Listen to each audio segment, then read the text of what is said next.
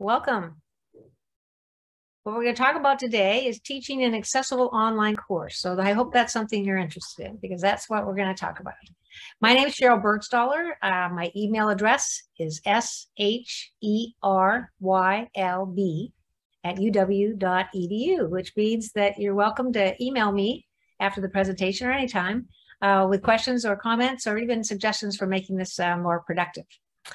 I direct 2 units as part of the Accessible Technology Services Unit, which is part of UWIT. And so we have 2 units within this. The IT Accessibility Team, that's the group that's sponsoring this presentation, which started, actually our effort started in 1984. They were pretty minimal at that time. We were talking about adaptive technology for an Apple II computer most of the time. But anyway, we were providing some service to make sure that technology is accessible to faculty, students, staff here on campus. And we still do that, although we have to talk about websites and application software and all sorts of technology, even documents that are presented electronically.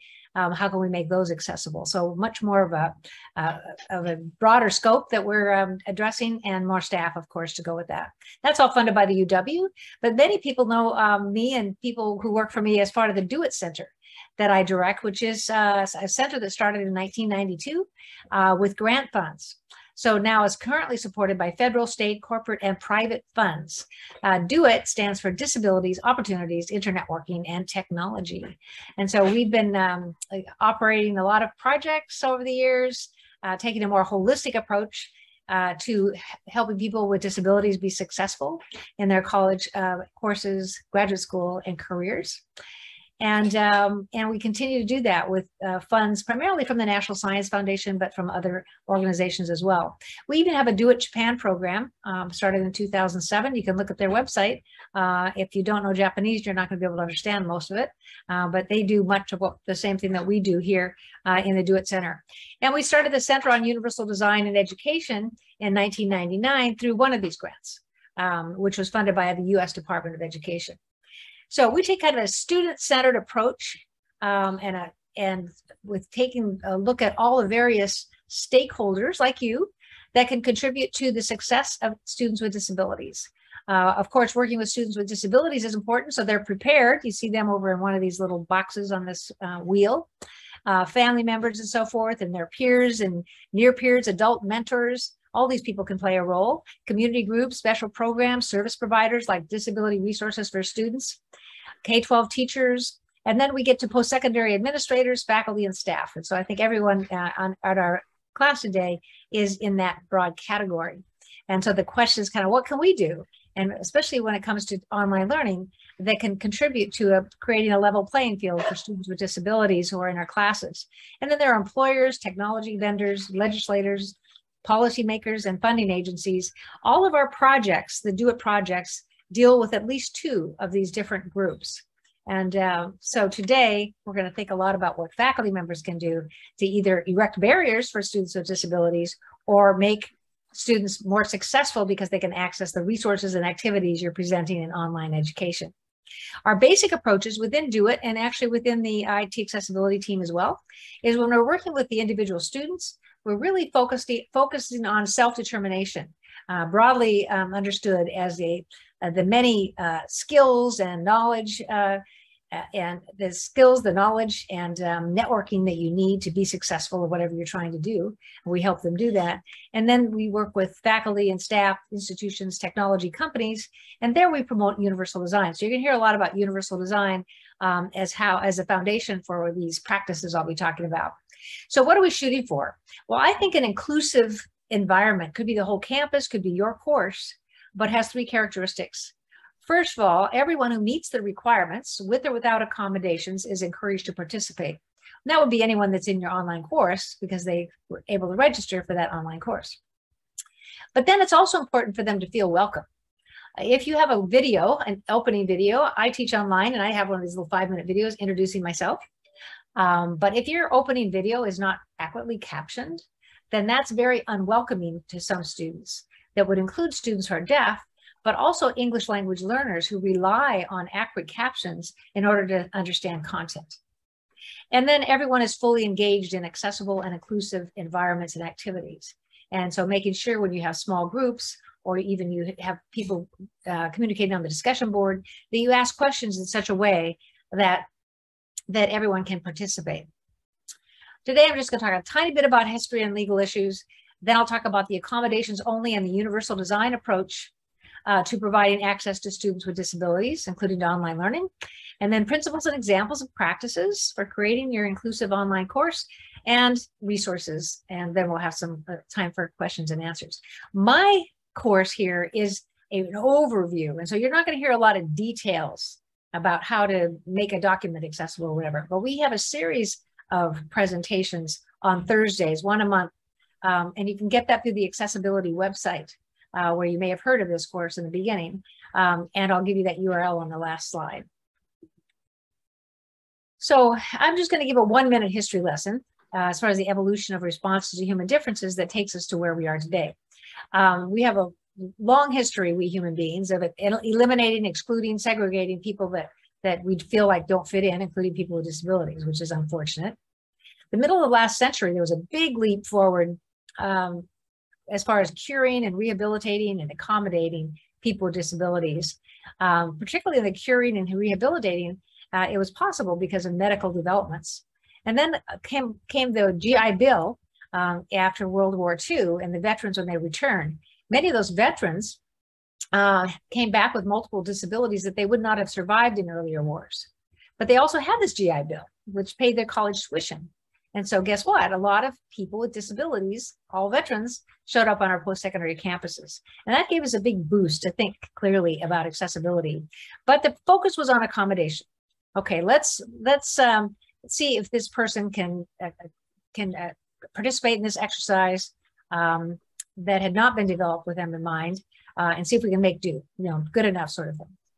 Now we're in an age of universal design, which I'll define in a few minutes, followed by accommodations. But in short, it means that we're focusing more on design. At least we hope people will focus more on design. And then there may be some additional accommodations, but not quite so many. The legal basis, there are 2 primary federal laws. We have some state requirements as well. But one is the Section 504 of the Rehabilitation Act of 1973. And many people are surprised when I bring this up because we didn't have an internet back then. So how could we have requirements to make our online courses accessible? Well, this is a civil rights law.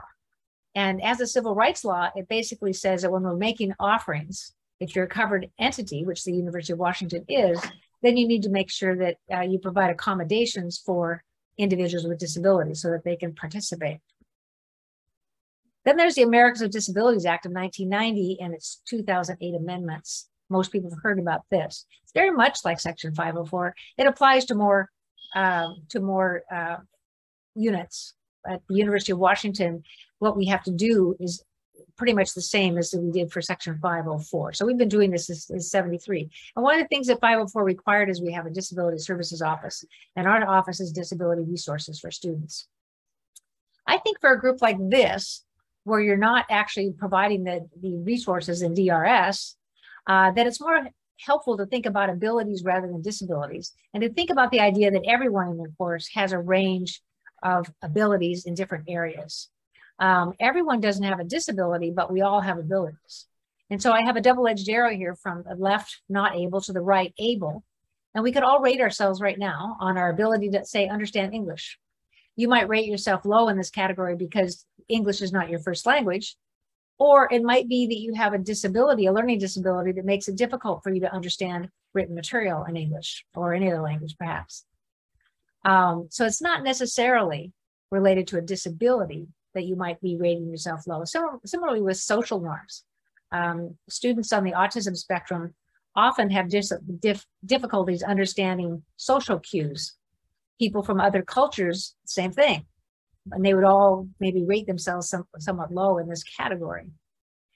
And so the idea here with this, image is that everyone can rate themselves at different levels for different abilities, but we all will have our unique profile.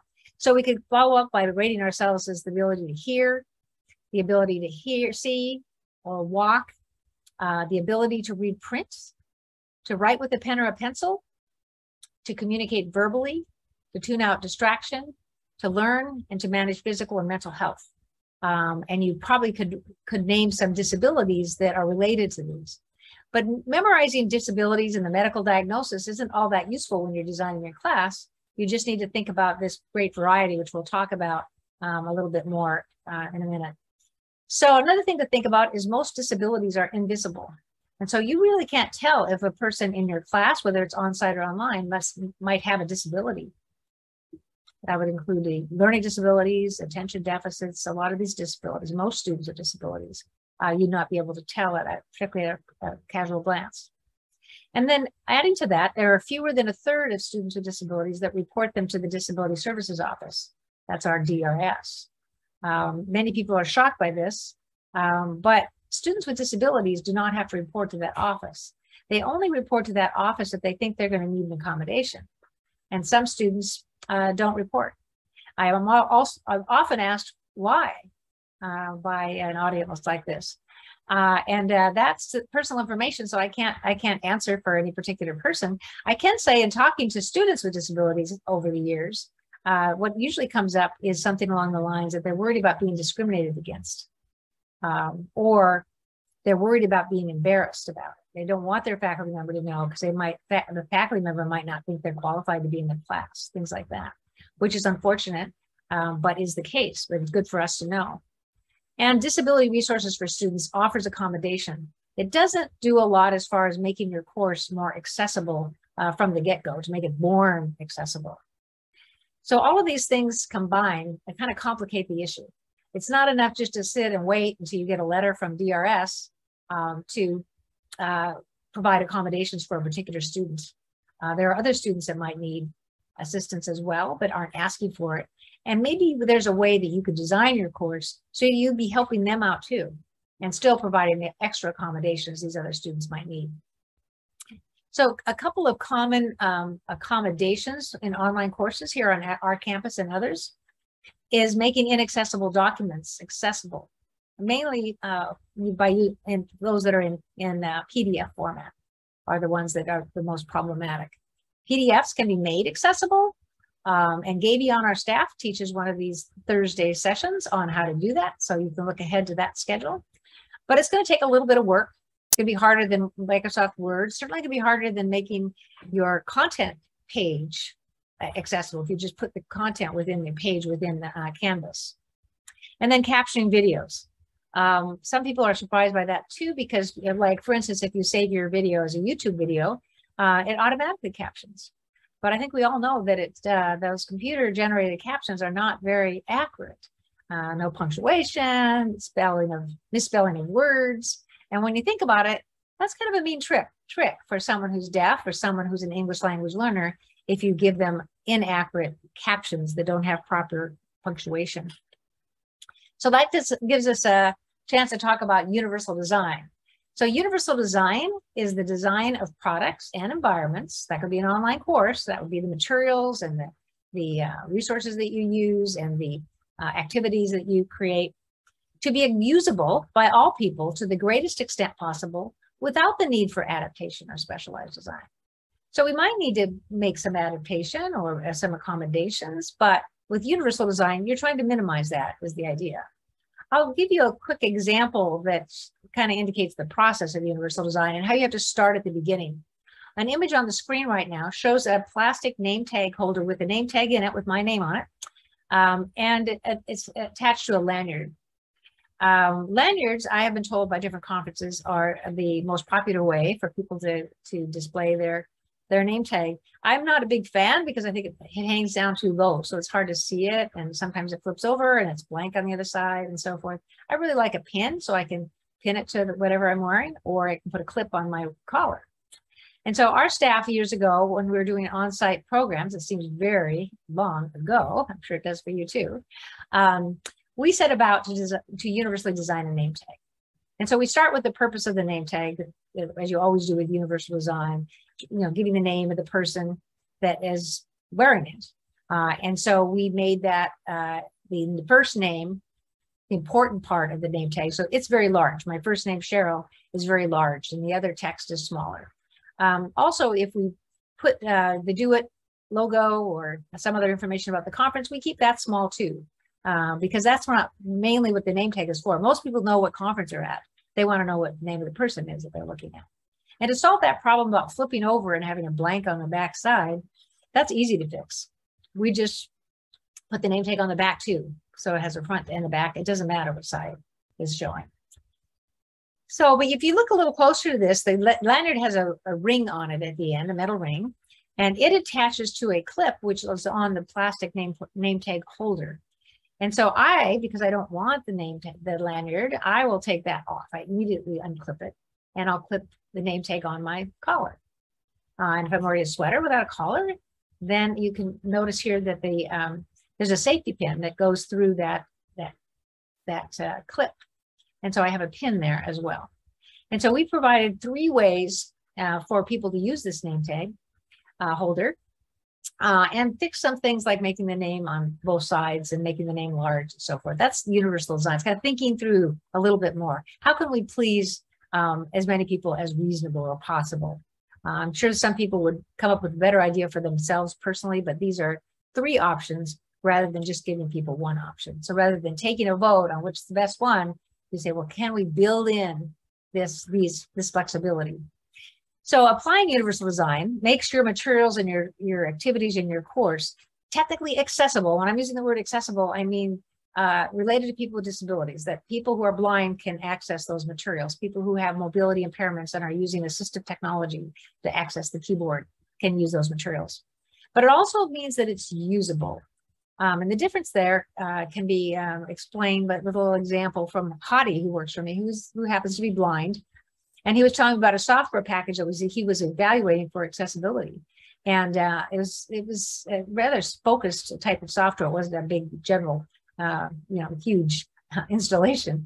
And he said that it was technically accessible, but the way they made it accessible was to design it initially as an inaccessible product, but then they made quite a few shortcut keys, commands that you could use to access all the functions in the software. And he said there were about 100 of them. And so for a blind user using a screen reader like he does, which reads aloud the text on the screen, he would have to kind of memorize 100 different ways to do things. And this is a new package. He wasn't even sure what the features were. Or maybe have a Braille printout or something. Anyway, that was a software program that was technically accessible, but was not usable. You can't use it easily. And that applies to everyone, that you should be able to get through your online course. Think of your online course, go through it as if you've never seen it before. Can you find various things? Do the student have to hop around back to the syllabus, back to the content page? Do they know when to give a discussion? In my course, I have these different modules, as most do. And within there, I'll have a couple of lessons. But then when it's time to go to the discussion board, I have a little notice to tell them to go to the discussion board next. And so that'll kind of drag them through the course. And then inclusive. Inclusive means that all students are using the same materials that are flexible for everyone to use, and that they can participate in the activities that you've created. I came up with this quote from a Vietnamese Buddhist monk, and I thought it was all about universal design, particularly of a course. When you plant lettuce, if it does not grow well, you don't blame the lettuce. You look for reasons it's not doing well. It may need fertilizer, more water, less sun. And so that's the way we should look at our courses. When our students maybe are having difficulty understanding an instruction that we've given them, like a description of a project, and they're asking you questions about it, maybe multiple students, think about why they're confused. Because it might be that you could rework that assignment and describe it in a way that everyone would be able to understand what it means, or at least more students than currently can't. We've done this universal design in another context, in the physical environments. For example, the universal design of sidewalks. On the page right now on our screen, there is an image of a young man in a wheelchair, and he has on the back of his wheelchair a sign that says, he's clearly shouting because it's all caps, "Ramp the curbs, get me off the street." This was in 1970 on the front page of, you name it, the Daily, the University of Washington student newspaper. Well, back then they didn't have curb cuts in sidewalks, at least not very many. And administrators back then at post-secondary institutions thought it was just going to be too expensive to redo all those sidewalks. And the key word here is redo. It's not all that expensive to put a curb cut in a sidewalk when you design it from the beginning, but it can take a lot of work to put the curb cut in later. And now we see that curb cuts and sidewalks are just standard. I think if we had someone complain about a curb cut not being there, would be someone pushing a baby stroller or someone trying to skateboard. So it wouldn't necessarily be a person with a disability. So that's an example of a full adoption of universal design in a particular application. But back to technology and online learning. Thinking of technology, making things accessible and usable and inclusive, technology has built-in accessibility features. Back in the olden days, when I was talking about the Apple II computer, you couldn't press two keys at the same time and with one finger, or a stick in your mouth if you're a user that does not have use of their hands. And so you had to have an additional hardware to add to the Apple II computer to lock those three keys so a person could do shift in a number or letter sequentially. Well, that is built in. It's called sticky keys. So we built in the mainstream technology as much as is reasonable, including our course. Make it as accessible as reasonable.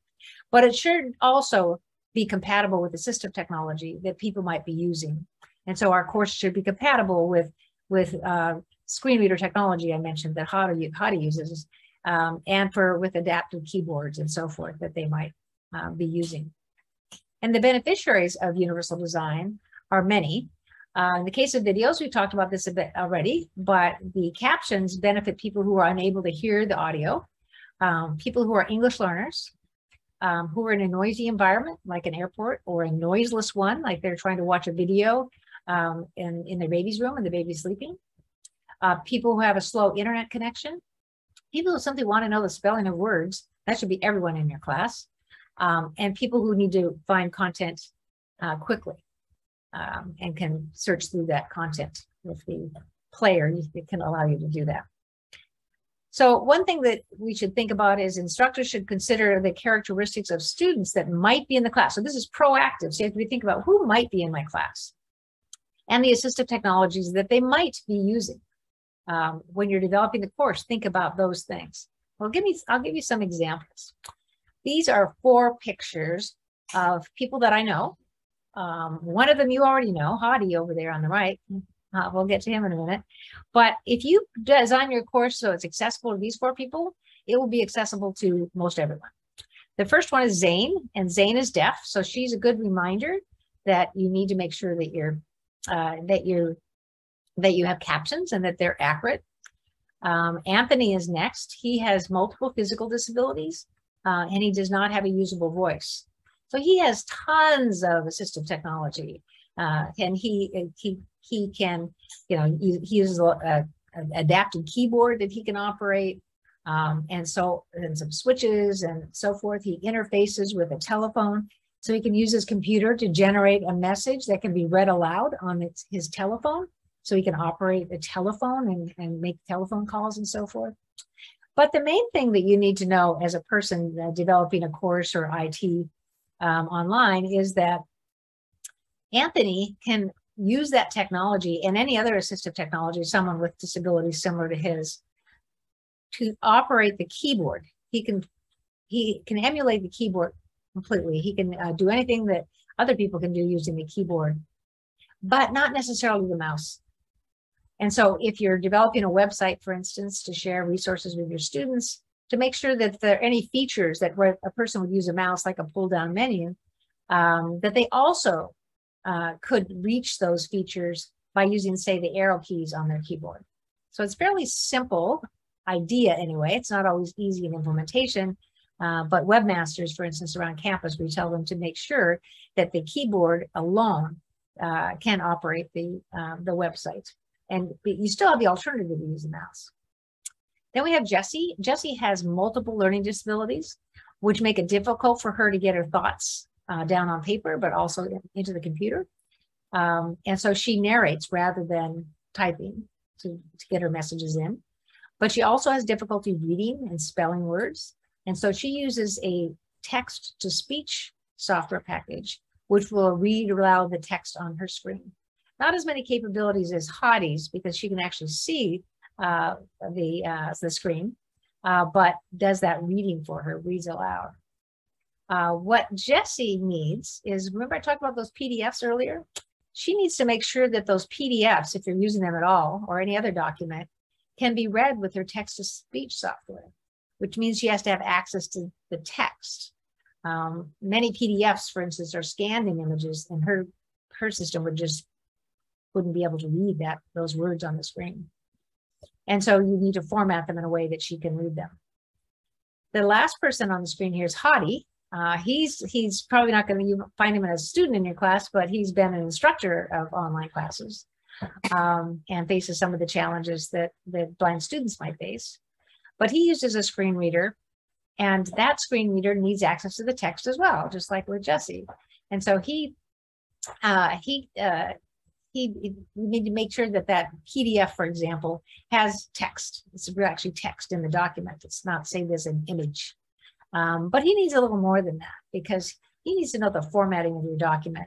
So if you structure your document with heading 1, heading 2, heading 3, heading 1 again, like we do, rather than just bolding letters and calling that a heading. Hottie wouldn't see that as a heading, as those with sight would. And so you just use the heading structure. Could be in your content management page in Canvas, for example. Could be in your Word document or your PDF. But you need to use that formatting capability that's built into the software. Similarly, there are ways to format your tables, your lists, and so forth, so he can be alerted to what's coming up. Like he said, there's a bulleted list with 7 items, and that gives him a lot of help in understanding that document.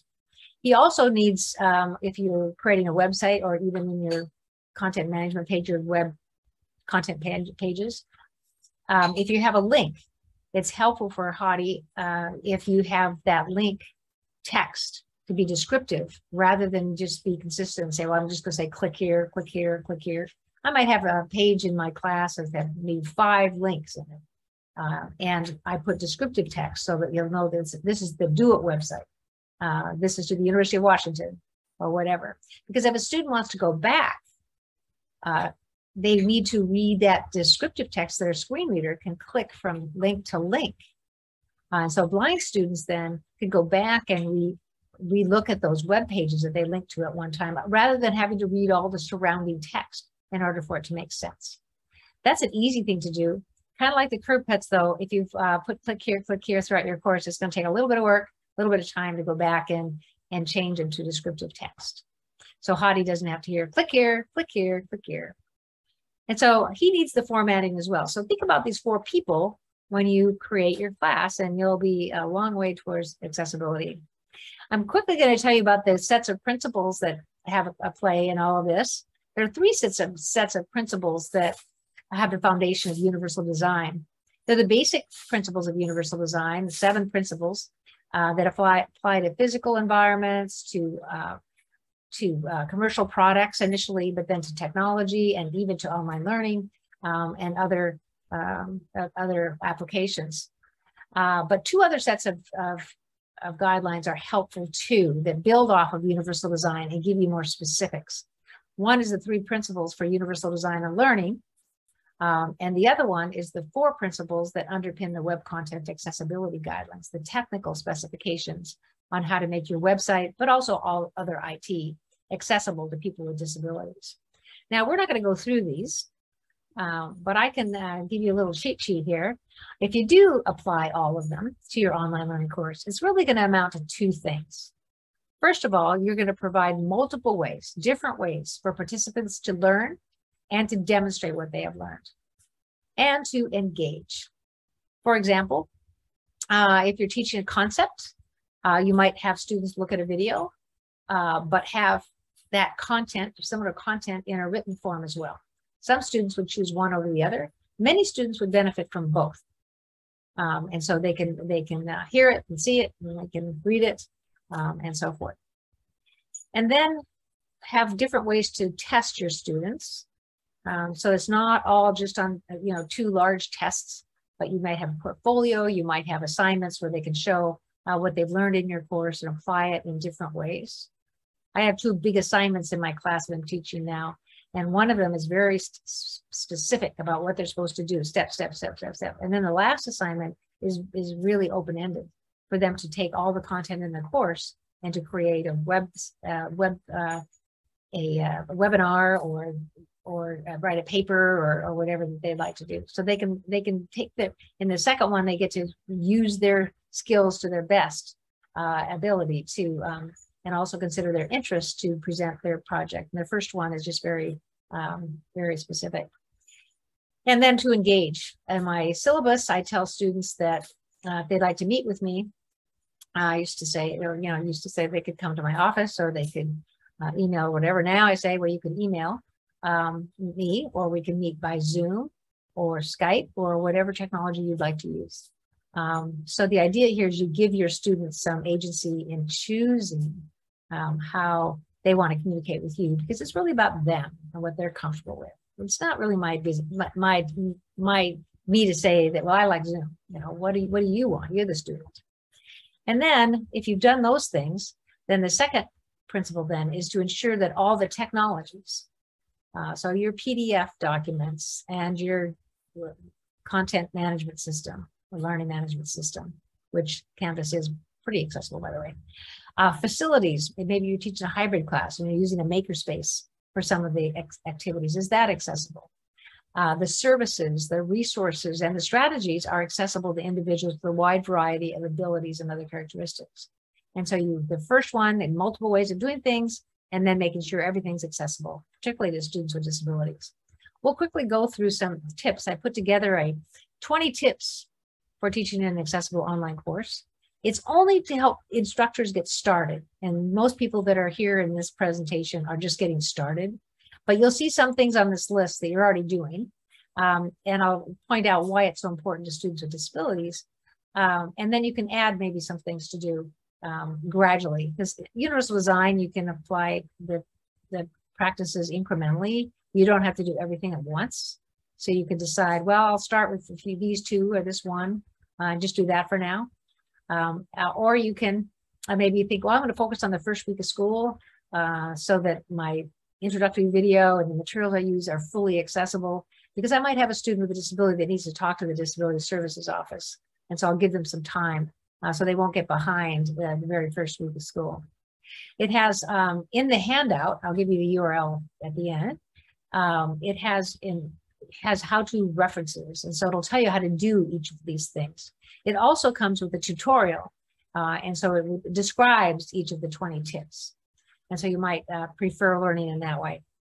And developed from research, read a lot of articles. And some of it was research to practice articles and reports of online instructors. And we work with a lot of students with disabilities, and often they're on panels and they share their experiences online and what they found most difficult in their online courses. So here we go. I'm just going to share some of them. So presenting your content in multiple ways and using multiple ways to communicate and demonstrate learning. That's from that list of number one on that list of practices. Be sure that your videos are captioned, and so that's good. YouTube has an editing feature, as some other platforms do as well, and so you can go in and edit your captions, or you might have resources on campus. We have one of these Thursday classes is on captioning, and so you can learn how to do that. Audio description is good too, and it's where you get additional video or audio content in your video presentation for someone who's blind. If you're creating your own video, like that introductory video I mentioned, you won't need audio description if you make sure you have spoken all the content that is being presented. You don't say, look here or over here, that sort of thing. I'm doing that today. I'm demonstrating that today to describe whatever's important on the screen. There might be an image once in a while that I don't consider to be all that important for someone to know that that image is there if they can't see it already. Be sure you have clear instructions. This is one of the number one things that students with disabilities tell me when they're frustrated in their courses, both online and on-site, is the instructors are not clear. And so think about that. and see if you can improve your instruction. Sometimes when we give instructions, we forget that these are, less experienced students than we are, but also they're not familiar with the content to the same degree we are. And so we need to be really clear about those. Another thing students with disabilities point out in this list of, most important considerations is consistent layouts and organization. When we went online in about a minute and a half, I think, back in 2020, I was very empathetic to faculty on our campuses and elsewhere. When I teach an online course, it's very different in developing it, even if the content's the same on site. And so faculty members had to throw what they had, PowerPoints and handouts and things that they had. And one of the problems that resulted is inconsistent layouts and organization. For some students with disabilities, this really throws them off. If the fonts are different, if the format is different. And so that's important to consider. We always talked about PDFs. PDFs, you can just avoid them, but that's what I do. I know it's going to be harder to make them accessible. And when I want to edit my syllabus, let's say if I put my syllabus in PDF, then it might be tricky to get it back accessible again. And the rules for doing so can be different on a Mac and a PC and so forth. But if you want to learn about making PDFs accessible, then by all means use them. We have PDFs on our website, actually, but we have about 100 handouts, small handouts on our Do It website. And we have, if you go to those handouts, you get into the HTML version, which is the most accessible, but we have a separate version you can link to, which is an accessible PDF. And so we link to the most accessible one, and then we provide a PDF option, mainly for people that want to print them out. Back in the olden days, when I talked at conferences in person, I always like to have a handout people could take notes on, let them know where the accessible one is as well, of course. But I would just avoid them unless you want to take a workshop and learn how to do it right. And then don't use scanned in images, PDFs. Faculty ask me all the time, yeah, but I'm not creating the inaccessible PDFs. First of all, can I tell if it's accessible? Well, unless you take go to the presentation or take a workshop on it, you probably can't. But one quick way to see if it's not accessible is if you try to select the text with your mouse, collect some text like you can copy and paste, and you can't do that selection. That means you're not looking at text, you're looking at an image of text. And so Hadi would not be able to use his screen reader to access that content. And so that's one way to look at them.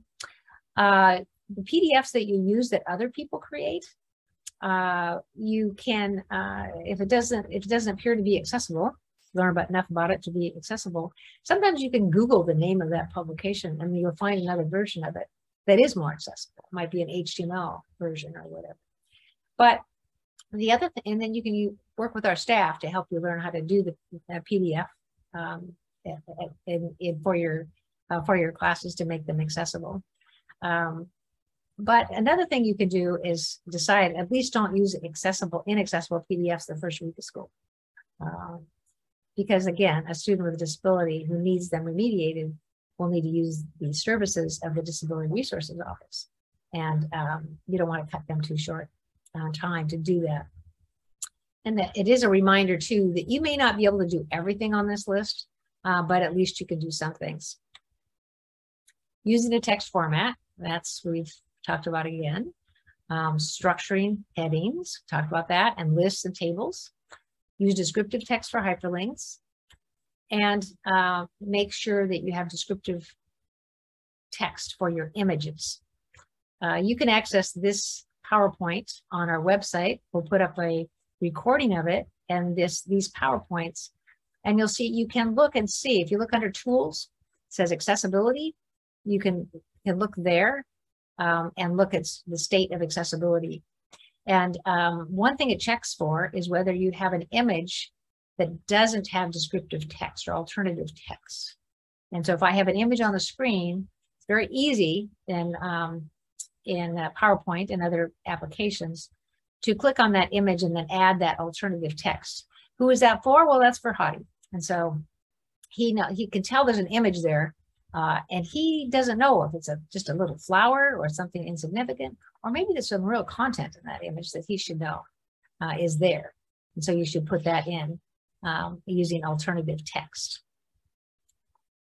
So using large, bold sans serif fonts can be helpful, like I'm doing today. Uncluttered pages, plain backgrounds, high contrast color combinations, and don't rely on color alone for our students to understand what you're saying. If you had two buttons on a screen and you had one was red and one was green and they were both round, there are some people who are colorblind that would not be able to distinguish those colors.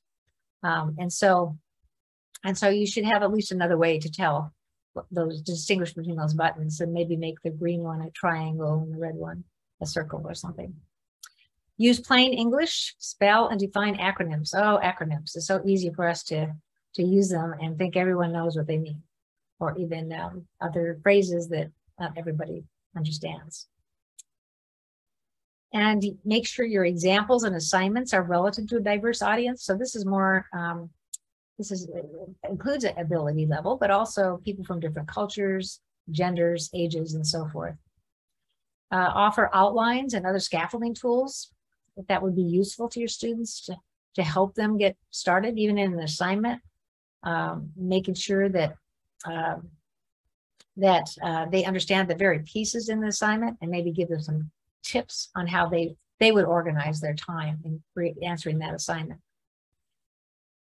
Make sure there's adequate time provided for activities and projects and tests.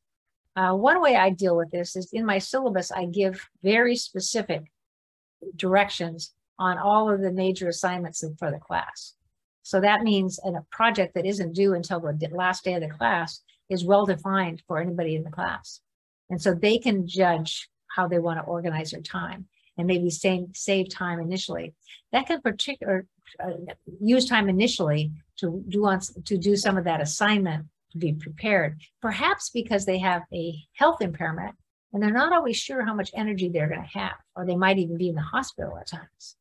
And so they can organize around their issues, but it also helps students that have different holidays that they celebrate or are going on vacations. And so they can get that work done early rather than waiting until late. And then provide feedback on parts of assignments and then corrective opportunities.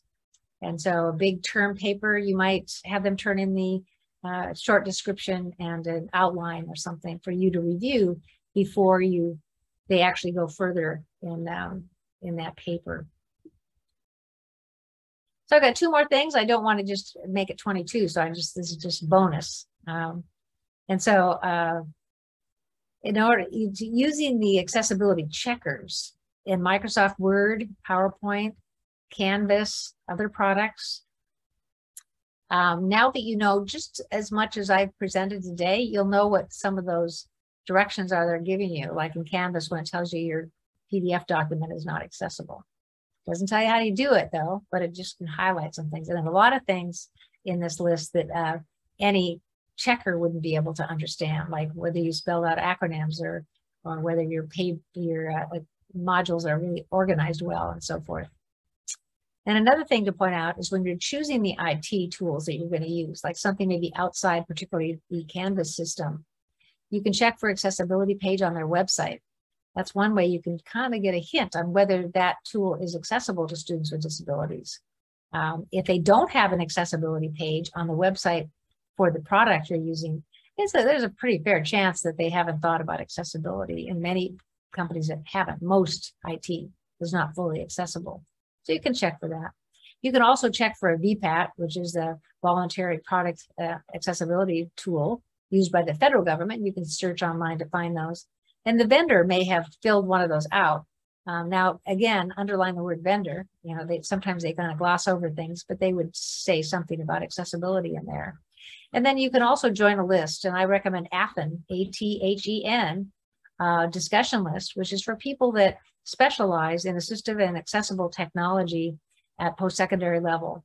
Often they'll be posts on there about how accessible is this product and whatever. And there's some archives so you can look back and inform yourself whether that question has already been asked.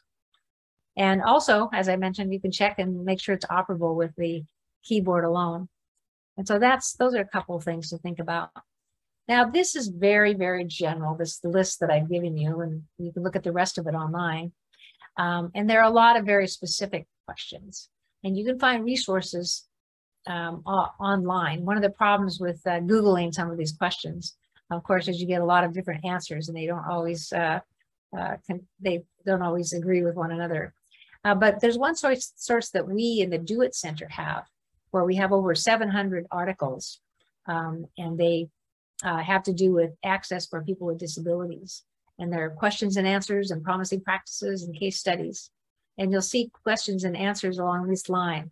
Are there guidelines for creating accessible math? Yes, we're not talking about that today, but if you're a math teacher or using those types of symbols, there are some guidelines in making that happen. How can I create math and science documents that are accessible to students with visual impairments? With a lot of images and so forth, it can be difficult, but there are guidelines out there for doing that. And our short Q&A will give you a short answer and then link to some of the resources that we find that we can trust. And so, describing images and particularly when they're very complicated tables and images, sometimes the guidance is to separate them into smaller chunks. And so you can present whatever the content is you're trying to present with those images. How do I create online math content that is accessible to students who are blind? What are some techniques for creating Braille math materials? So forth. So there are a lot of very specifics if you go to the knowledge base. And so back to universal design, it's a framework. It's an attitude. I kind of think of it as much an attitude as anything else. It's thinking about, like with the name tag, it's thinking about what is this for? What is my course supposed to be teaching? And how can I do it effectively for students with a great diversity with respect to culture and race, ethnicity, gender identity, ability, and so forth. It's a framework. It's a goal that we'll probably never reach. We'll never make our courses fully accessible to any particular student that might enroll in our class. And it's a process. We talked about that with the name tag. It values diversity, equity, and inclusion, and even is used as a platform for designing DEI efforts around the country at post-secondary institutions. We've used it at UWIT when we went through and addressed some issues as far as DEI. It promotes best practices and does not lower standards. If you're lowering your standards by making your course accessible, then maybe talk with the Disability Resources for Students office and see how you could maybe accommodate students without lowering your standards. It's proactive, can be implemented incrementally, benefits everyone, and minimizes the need for accommodations. And that's about what it is in a nutshell. So who should do what is another question. I often hear from faculty that, well, this is a long list. So how can I be expected to do all this? I'm already short on time with all my other duties as a faculty member. And I get that. And I'm not saying today that you should necessarily do all these things, by the way. We have the Disability Resources for Students office. They do their part, and it's very specific. It's accommodations, and they're serving the student, the student, him or herself. And so they are providing an accommodation for a specific student in a particular class. But who else could be involved? The IT accessibility team. Well, that's us here today. Look at our website and you'll see other offerings like consulting one-on-one and with small groups. We have a general showroom. If you want to see the wide range of assistive technologies students with disabilities are actually using, you can visit that. But anyway, I encourage you to go to that website. So we're doing things that kind of benefit anybody on campus, in this case, teaching an online course.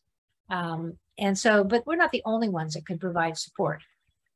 Colleges, schools, they provide support for the instructors as well. And sometimes they assign a particular instructor to help other instructors. And so you can look to different departments. We have a department on campus that has a person that, and probably some assistants as well, but who remediates PDF documents for their faculty. We have a department, probably several, that will do all the captioning of videos that you might be using. And there are ways to caption videos that are commercial and don't have captions. If the publisher doesn't have a captioned version, you can actually do that. But they have people that would do it for you. And then we have a department that spends quite a bit of time even teaching presentations like this to their faculty. And so they can work in small groups and so forth. And the Teaching and Learning Center in their programs and their resources on their website provide things as well. And so you can think about it. If you think, well, I don't think I should have to do this. Well, think about whether your department or your college or your school should get involved too. And so that's back to that stakeholder model I showed at the beginning of the presentation, that it's not all about you. There are just all sorts of stakeholders that could make an impact on teaching accessible online courses. And so the resources that I want to share, and the URLs will be in the chat, so you can look there. UW's Accessible Technology. That is the the Accessible Technology website for the University of Washington. And if you click on accessibility at the bottom of the University of Washington homepage, you will find a link to this page. And it has information about events that we're sponsoring and services, but also specific instructions on how to make your PDF documents accessible, your PowerPoints, and so forth. Then we have the Do It website. Remember, that's the second group that I direct. And it has a website as well. And that's where you can find the knowledge base. But it's also where the Universal Design and Education Center is housed. And so you'll find all sorts of applications to various activities and products in the education arena in that area. That's where the 20 Tips publication is located. But we also have another one called Equal Access, Universal Design of Instruction. And it's much longer, and it really goes into more detail about specific practices you can employ in your class to make it more inclusive.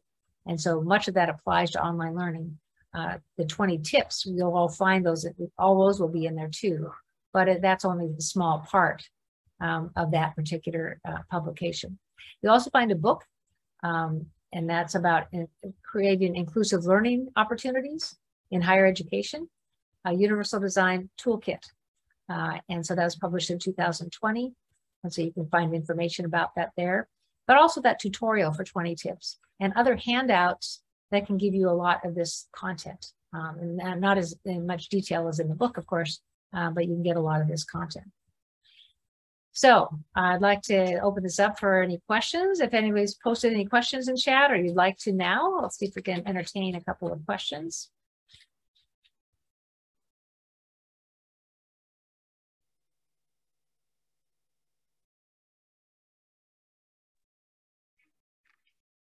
Hi, Sheryl. So Dan and I have been covering the chat, so we're pretty much caught up there. But if anyone has additional questions, we're ready to take those. Yes. I'll tell you one question I often get is, well, where do you get started with all this stuff? It seems like a lot to do, and it is. And I would say that two approaches, potential approaches, might work for you. To pick one thing, like, well, I've got these videos I've created and they're not captioned, and just do that for a round, or improve your organization or your instructions or something. Or you can start on the first week of materials and make sure that those are more accessible and inclusive, so the Disability Services Office doesn't have to get involved in remediating. So another thing I get, if we have a longer workshop, we talk about individual assignments, and that's really an interesting discussion. How can you make it accessible? I'll just give you one in my class. I have a lot of discussions in my class, and remember, it's on universal design in higher education. So kind of related to what we talked about today.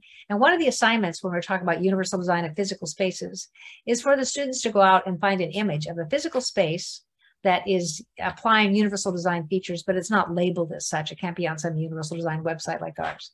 And then to attach it to in the discussion board, and explain why you think it's universally designed.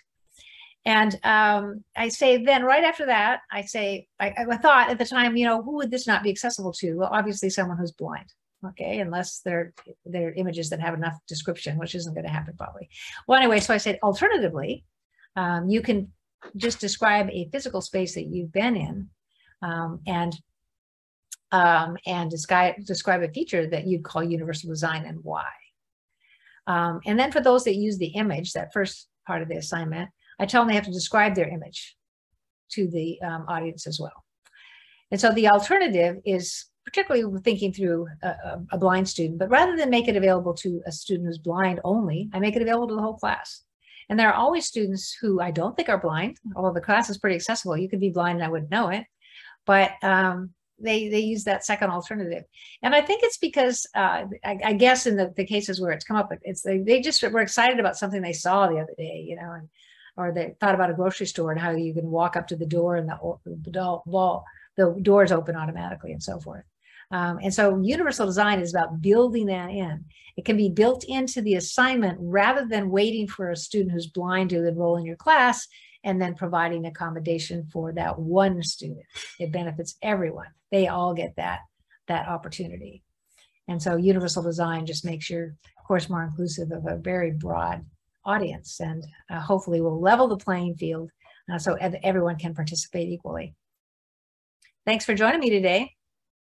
We do have a couple thank yous for you too, Sheryl. This was great. Thanks so much. And thank you, Sheryl, for the great presentation. I have to run to another meeting, but very helpful information. Okay. Well, thanks for joining me. Look at the accessibility website.